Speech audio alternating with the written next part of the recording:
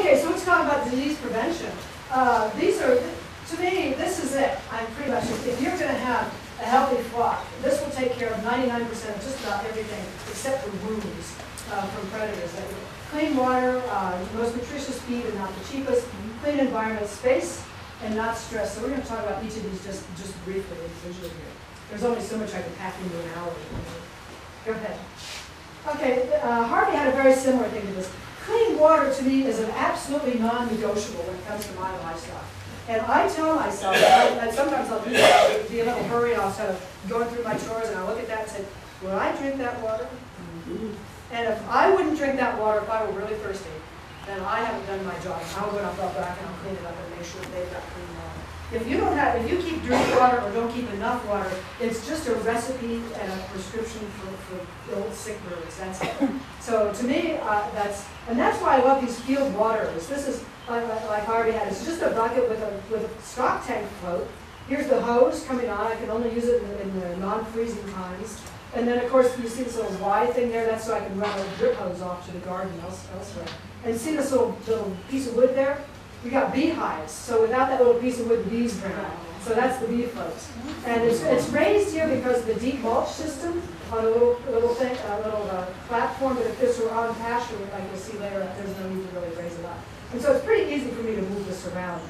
You can have a couple hundred feet with hoses. It's not a problem at all. And when we had the poultry ranch, we had these all over the place. Next, please. So feed, again, the most nutritious feed, not the cheapest. This is just these are additives. I'm not going to don't have time to go into additives, but if you get them in bags, keep them up off the gravel floor. Water will wick up, and then you'll get mold in it. You can also, I like the cans because rats or mice can't chew into that, and it really keeps everything. But raccoons can somehow have trouble getting in there as well. So you want to keep your feed high and dry. You want to keep it free from predators. Keep your supplements if you use any. Now, some of these supplements you can raise on your own. I mean, does all poultry feed have to come from bags? Does all eggs come from cartons, and does all milk come from? But the answer is no. There's a lot that you can do to raise food for your flock. And of course, we've got a garden with and for chickens workshop too. We've got 20 workshops now identified. There are 2-hour workshops to cover these different subjects. But next slide. So here's the stress part. I mean, didn't your heart rate just go down even looking at that picture? I mean, these hens were naturally incubated under the hen, and they're being naturally brooded, and they've got clover there. I mean, no pasty butt, no problems with health. There's absolutely no trouble at all. Every now and then a chick will hatch out that just doesn't seem to have a wilder ring. I'm sure everyone's seen that, and it seems like those little chicks, no matter what you do, they're just never pretty. Haven't you found that? There's just a few, but if you can get them past 3 days, and their mortality is 0, pretty much, except for some predators. So here's another problem, not stress. This is a little Polish, and you can see his little hairdo there. That's and this is now this little hen. This was a rescue chicken. It was not used to being handled. This is Lisa Dearden, my partner with some of these workshops. And I was telling her about some chicken handling things. So we went out and found out the little guy was just as friendly because we didn't chase it, we didn't grab it, we didn't yell at it, we didn't try to corner it. We just went over and just we picked it up. And it decided to go up on her shoulder. And so one of the things I want to say about the Polish is because of these top hats here, they cannot expel heat the way a single comb or a big comb chicken can. So if you do choose to get Polish, especially here in North Carolina, they can die of heat stroke pretty fast. And the other thing with special health care with these birds, and they're very popular, that's why we're going into it, is they can get mites or lice up in that little top crown, and you have to take special measures to be sure to get it out. There are even special bands that you can put on so you can put their clothes back. So that's just something to consider about the Polish. The other thing that's interesting is chickens like soft music. There was a study in Thailand and in Australia that was doing piped-in music to their flocks, and they found they gained weight faster, they laid better. I mean, the production really went up quite nicely. And there's a company now that has been formed that is providing those services and selecting those kind of music. Sometimes I'll put my little boombox out there with my little iPad docking station, and I can tell the chickens like Brahms and the I like classics like that, but they also like rock and roll. So, Now, one of the things, if you're treating a chicken, first off, I can honestly say I've never treated my entire flock, not once. Unless it's for a warmer that is in the winter. That's the only time, and that's perfect. But usually I will go treat individuals. Now, if you all here were sick, would you all go and get the same medication for the same thing? No. We treat individuals. And if we have a whole classroom of kids and one of them comes down with diarrhea, do we treat all the kids in the class? No. So what I do is I treat the individual, but I want to make sure I know which individual I'm talking about. So that's why I'm big into leg bands. And there are 3 different kinds here. You can see one is for the year. I put a band on for what year they were born, so at least I know how old the chicken is. Because after they get a while, I can't tell them apart. Some especially the same breed, and then these are, there'll be a band if they've been broody and another band if I want to identify them. So that's just one way that I can track who I'm treating. Another way, if you're not sure, and then they're not black osteoarths, is take a magic marker and put a mark on their head, and that makes them easily to identify. Same thing with little chicks, that's another way. If I notice one for some reason gets pasty, but I'll just put a marker or some sort of color on their back. And then when I'm scanning for them, I can say, you're okay now. Okay. So the immune system support, this is what's often not considered. You know for yourself, as well as for chickens, that over 70% of your T cells are formed in your immune system. If you don't have a healthy digestive system, you're going to have allergies, asthma, all those autoimmune diseases. And are we not in the decade of the autoimmune diseases? Who here besides me has no allergies? Well, that's a lot. That's a lot. That's probably, what, a quarter, maybe, of the group? That's as much as I've ever seen. So anyway, if you're taking these proton pump inhibitors, the Prilosec, or there's a whole thing about having the right foods in and feeding your flora and fauna in your digestive system. You've got something like 3 trillion bacteria in you, more than you have cells in your body. You are a walking ecosystem. You're literally a biological phenomenon. And if you don't treat those guys right, if you don't get the right bacteria in there, and the right flora, and the right fauna, they're going to throw you off the ship. I mean, basically, you're not going to be healthy. Same thing's true with your chicken. And that's why when Margie is talking about that commercial feed, it's true that commercial feed is pretty much, for the most part, the cheapest, not necessarily the most nutritious. And I've seen more health problems if you just feed straight commercial feed than if you're out on the process. I would have to give it some other way. So the GI tract is incredibly important. Next slide. Now here's the reason why it's so important to have your GI tract, and I'm talking for you as well as your chickens here. Overload of toxins. I mean, sometimes you have moldy feed, for example, or you have a lot of preservatives in the feed, food.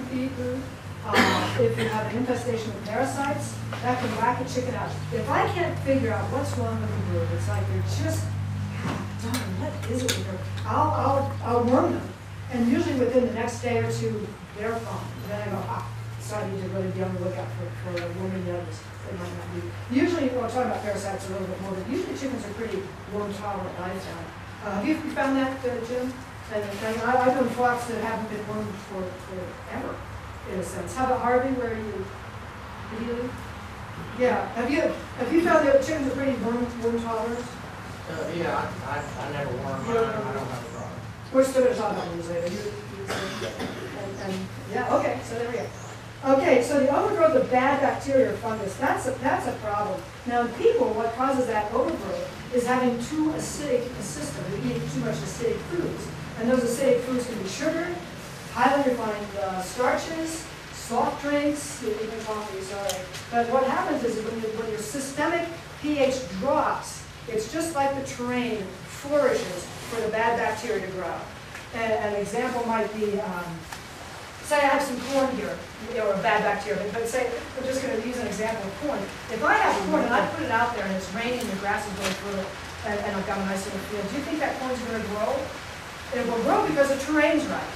It will grow beautifully because the terrain's right. But if I take that same corn and I put it here, is that ever going to grow? It'll never grow. And the same thing's true with your system. If you've got your body and system with the pH and with its minerals, you're not going to get sick because it simply can't grow. That's a whole that was brought about by Bouchon and Pasteur. They had a big debate, and as it turned out, Pasteur was wrong. and you can't handle on the doctor. He said, I just want to use that. So anyway, that's another. So you only get an overload of these bacterial fungus when something is not in balance in the body system. And of course, not being able to absorb nutrients properly, this is a huge problem with people, and probably a pretty big problem with some chickens. There are some chickens I just can't get to eat or to keep their food down, and something's not right with their GI tract, and I can't figure it out. And usually they'll just they'll be small and they'll try to grow.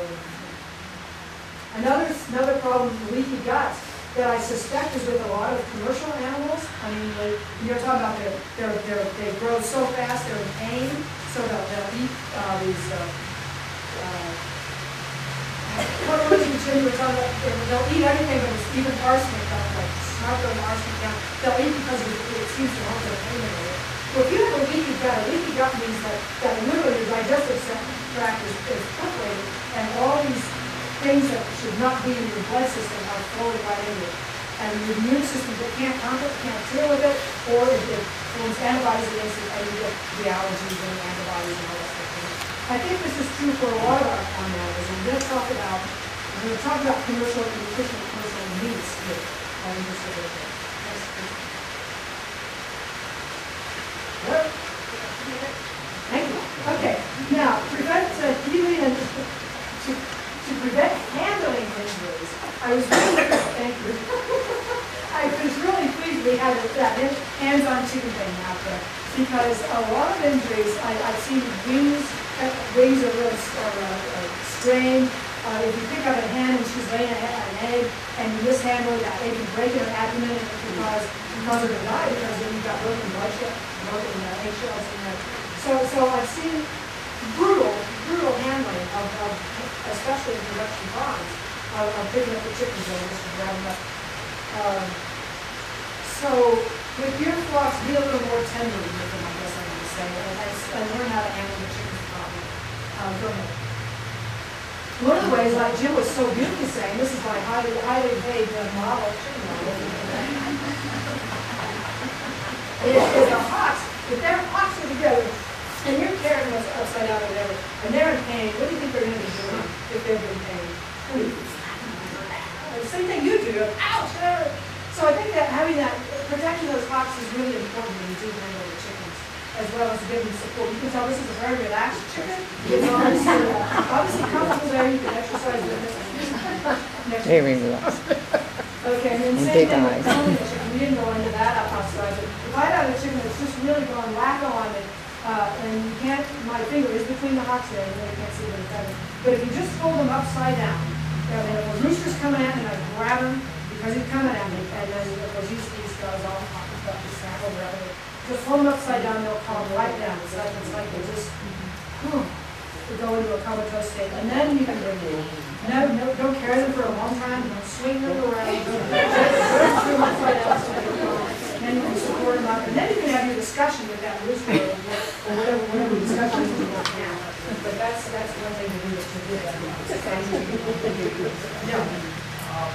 It's important for those of you who might be working with ducks and geese rather than chickens to remember that you would never handle ducks or geese by the legs in this way. That is one difference in working with fowl. Think of their legs as quite subject to handling injury. Okay, yeah, thanks. Okay, and then you guys held a chicken. Who did not hold a chicken here? You're kidding. Every single one of you held a bird today. Hey! Give yourselves a Poultry here. Okay, go ahead, next slide. Now, getting a chicken out of the nest box. Gosh, I should have opened it. But this is one of the danger times, because I don't know about you, but my chickens, if I reach in and I just try to pull them out, they place themselves. And they're not coming out. I don't care what I do, they're coming out. And so it can be a real battle. And you can put the chicken that way, or rooster, doesn't matter. So what I found is the same thing you guys did up there. I slide my hand underneath it, put my hand, so I'm pulling it, and it's turn it to the side, and it slides right out. There's no fuss, no mess, no harm done. Okay. Okay, now dust baths. Now hardly, I'm really pleased that you got this in this slide too, but I think dust baths are actually critical for the quality of the chicken's life. If they're going to express their chickenness and if they're going to really be happy and healthy, they need dust baths. This is a hen, she's got some babies, we've actually ditched the babies to take a dust bath. Next slide, please. So now she's doing cycles. Next slide. Now she's doing the back one. Next slide. Now she's doing the other side. She's doing the next slide. And now she's really into it. Yeah, and she is really happy. Now, what she doesn't know is what's in this dust bath is the diatomaceous earth. Yeah, and so it's very likely that the problem is rice. Your chickens will get lice. It just seems to happen spontaneously. But one, they're not geared to what you do. You don't have to worry about you getting lice from your chickens. And then two, they're pretty easy to take care of. Is that food grade or?